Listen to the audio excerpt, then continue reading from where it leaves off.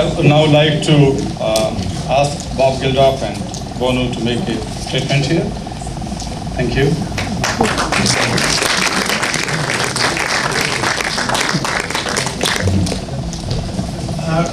Thank you.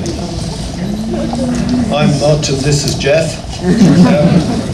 We represent the pop star tendency, and ladies and gentlemen, there was a Greek slave who became a Roman philosopher called Epictetus, and he said only the educated are free, and that's true.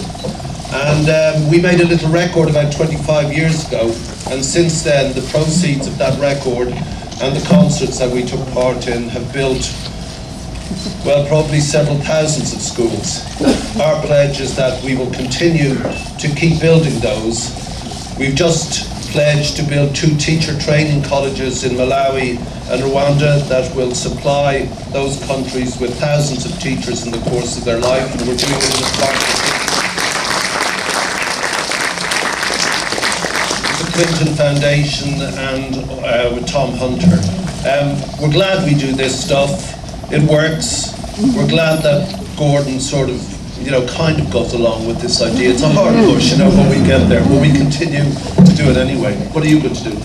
I just pledge on Bob and my behalf just to continue to be a pain in the arse for people who make commitments and do not keep them.